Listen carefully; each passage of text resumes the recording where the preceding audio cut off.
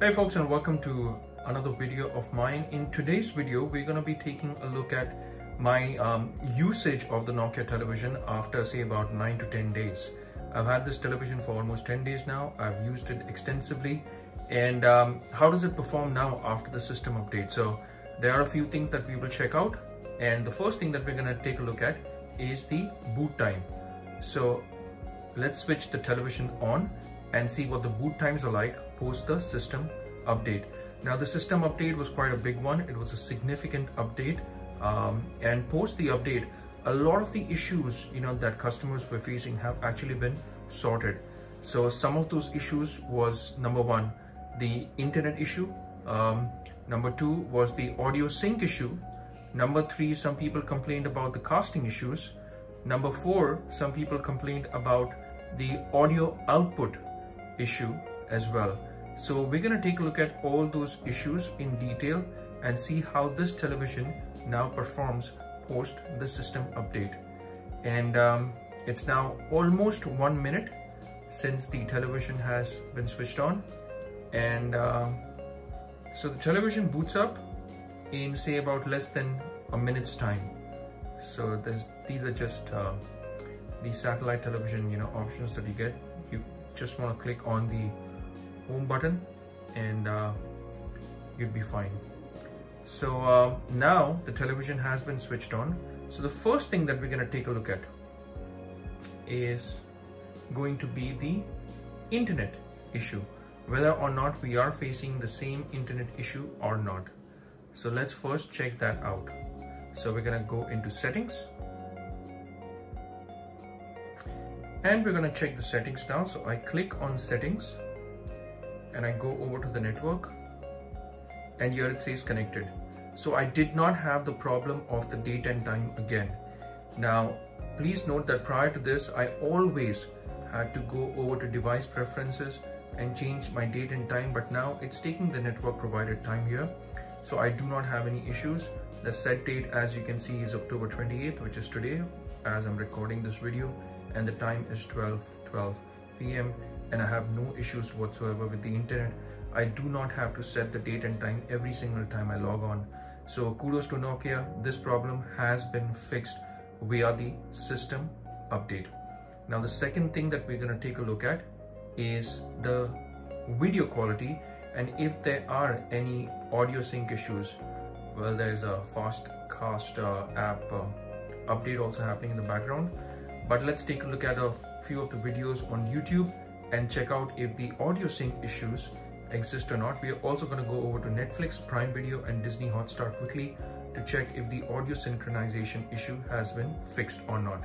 So let's do that. Let's log in into YouTube, and this is how long it takes to log into the YouTube. Again, like I said in my previous video as well, if you haven't already seen that, I'm just gonna put a link somewhere out here and show you that my internet connectivity is not very great in my bedroom. I go over to my videos and I'm gonna go over to a video where you'll be able to see what I'm saying. So let's say I go into this particular video, and hey folks, and welcome to another video of mine. Now I hope you are safe, I hope you're at home and enjoying quality time with your families. Now at the time of making this video, we are on day 5 of the 21-day lockdown here in India.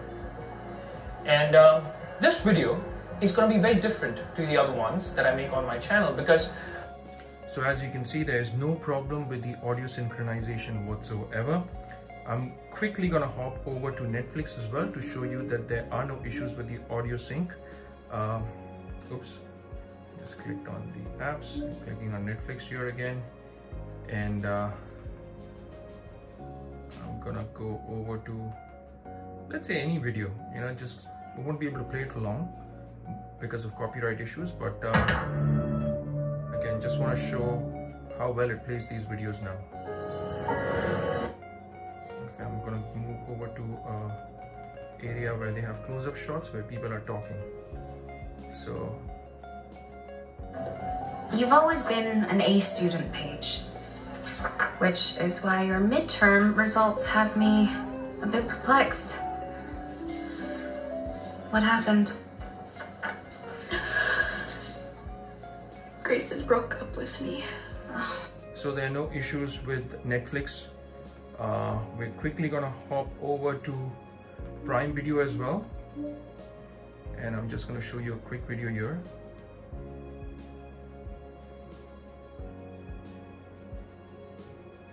And again, these are the load times that it generally takes for any application to load up. So you get an idea of how long it takes. I have not edited any of this so that you get the real picture of how long apps take to load. I'm just going to show you a trailer perhaps, not the video. So I don't think we're going to have much of an issue here in terms of showing a trailer.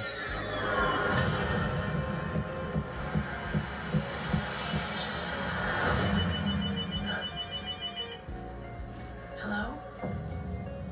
They came down on the beach. Just a handful are left. You should handle the whole group. There were 10 survivors of Flight 117. When did you first realize that? So again, there is no issue with the audio sync. The audio sync works absolutely fine. And just moving over to Hotstar again quickly, very quickly, so that you have an idea of how all of these apps perform and how long do these apps take to load. So Hotstar was relatively faster, and as you can see, it hardly took any time to load. It was really quick. So I'm just going to move over to this movie here. Just click on it very quickly.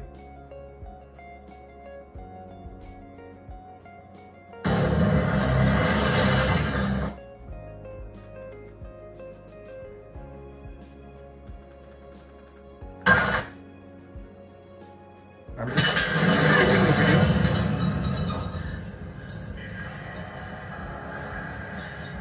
Grace! My name is Grace. They're all coming. We gotta go. No. What? Go!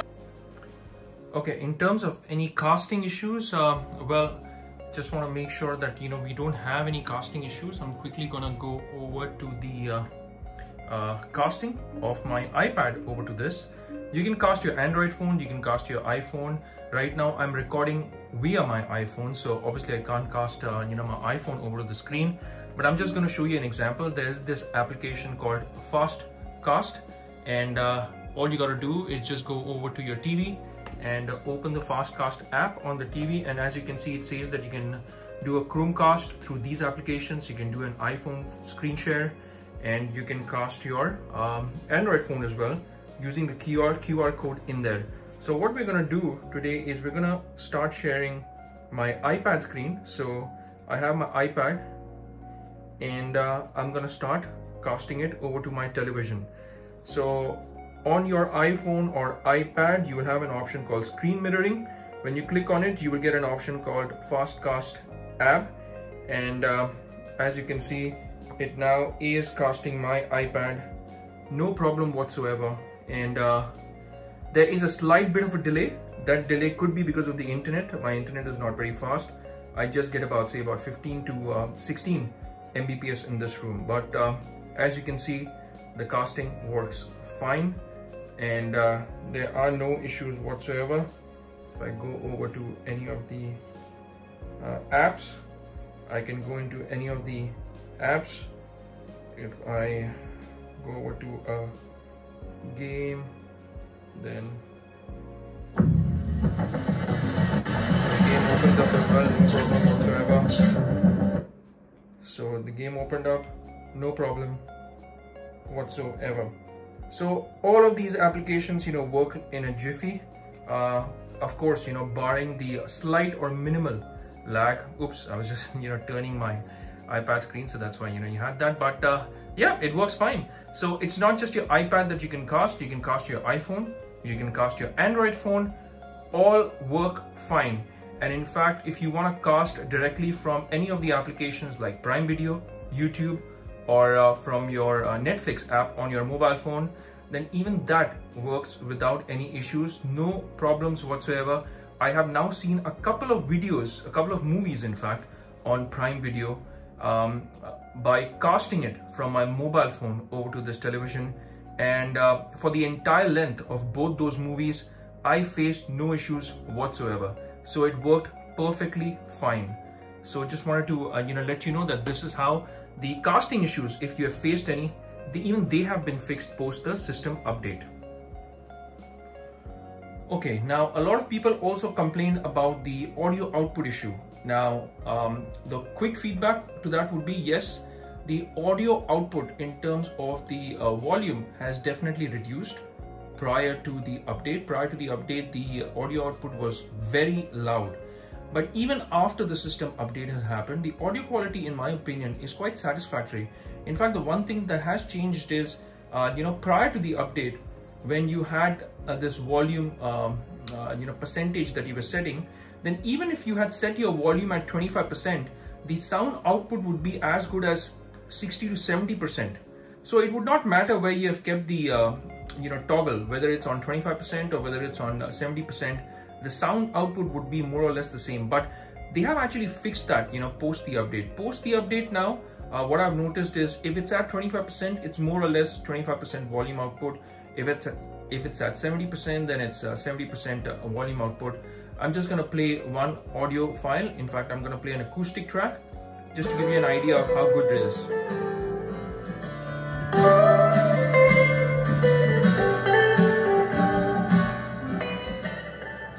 So as you can see, when you reduce the volume, now it does not have an issue. If it's at like 15 to 20%, it actually outputs 15 to 20%.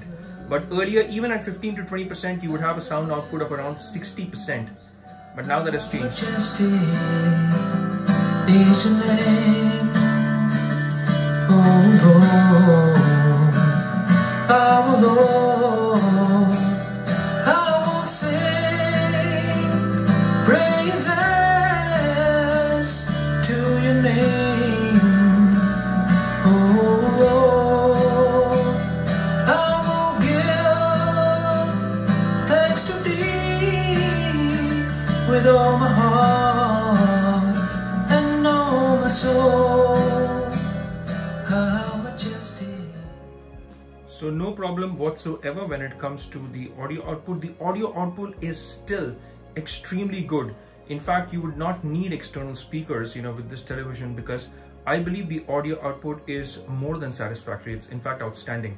If you're watching movies, there are different settings that you can go to and you can set the audio, output as per your preference. So there are many modes that you can select from, like sports, standard, cinema.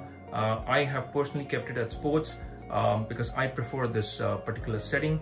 But the beauty is that you can even set the equalizer as per your preference. So that's another good thing about this television.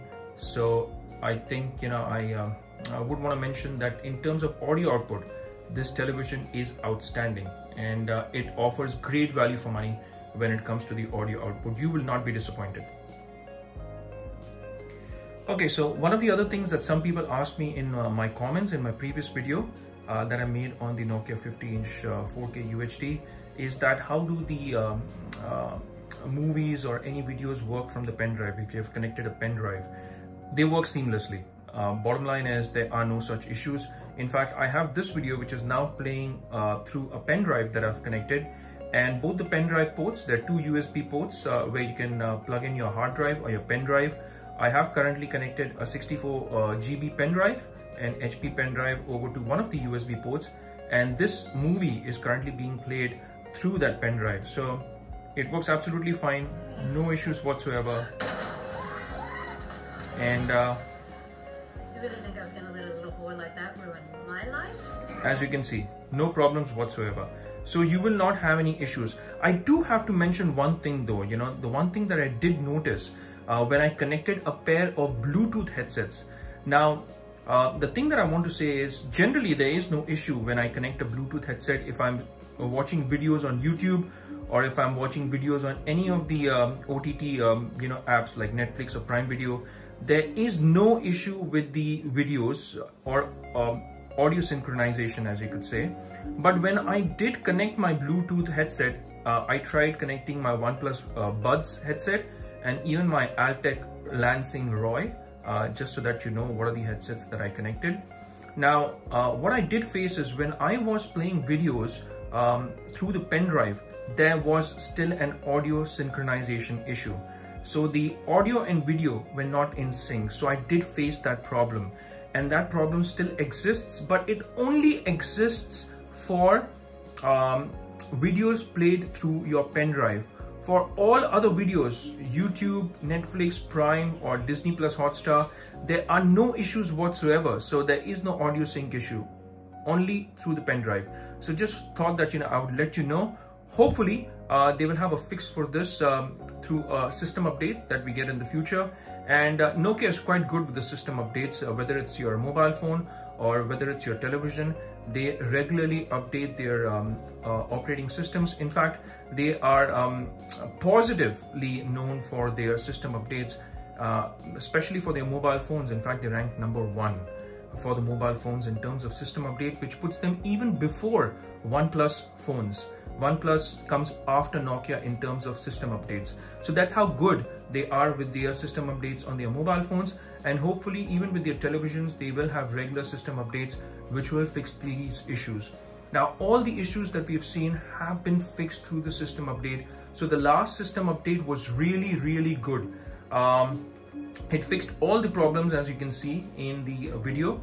And compared to my previous video, this TV has now come a long way. I have no such issues with the television. It works seamlessly. And the question is, would I recommend this television to people? Then my answer is yes. For the price to value ratio that it offers, it is extremely good. I personally purchased this television for around 34,999 on the big billion Flipkart sale. And I exchanged my old Micromax television, for which I got around 6,750 rupees. So in total, I only paid 25,000 for this 50-inch television, and that is a significant value for money. And just a piece of advice, if you are purchasing this television, then please do also purchase their 3 years complete coverage. Because what this means is that even if you sell this television in 3 years' time, you will at least get 30% of the television value, which in itself makes it a great deal. So make sure that select that option while you're purchasing this television and go in for the 3-year complete coverage that Flipkart offers. So I hope we've been able to cover a lot of issues that we faced with Nokia television in my previous video. And again, let me tell you, all of them have been fixed. I am extremely satisfied with this television the way it is right now, the way it functions. No issues whatsoever. Video quality is excellent for this price. Audio quality is outstanding for this price. The OS is just like any other operating system. Well, I would have preferred, certain options like translucent screens when you're changing the settings, but hey, I'm just nitpicking right now. Apart from all these nitpicky issues, I think at the basic level, the television performs excellently, and you will not be disappointed at this price point. So I hope you've liked this video. Again, if you've liked it, please make sure that you hit the like button and subscribe to my channel. It takes a lot of effort to make these videos. So I would really appreciate, and it would mean a lot if you could hit that like button and subscribe. Also, if you have friends and family members who are planning to buy a television anytime soon, please do share this video with them so that it could help them in their decision while they are planning to purchase. So please make sure that you keep sharing it with your friends and family members as well. And until the next one, this is goodbye and God bless from me. Take care, folks.